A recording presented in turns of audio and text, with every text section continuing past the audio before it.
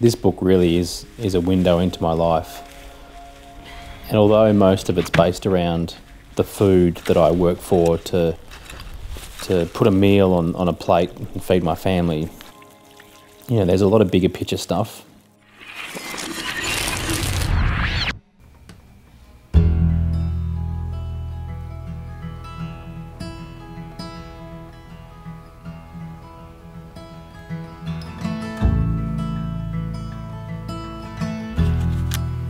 I had a lot of people asking me, what is a day in the life of wholehearted love, of Rohan Anderson, and so I started conceptualising the idea of sharing that with people, but I realised it's not a day in the life. I realised that my life is a complete annual cycle based around what's happening in all of the 4 seasons.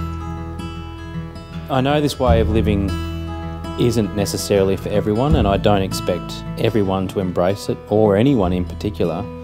It's not a one-size-fits-all approach.